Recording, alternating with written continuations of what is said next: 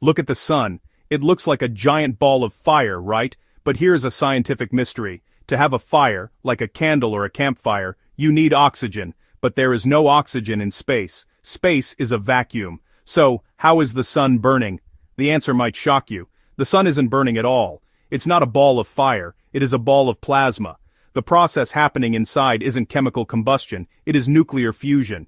Here's how it works. The sun is so massive that its gravity crushes hydrogen atoms together with incredible force. They smash into each other and fuse to create helium.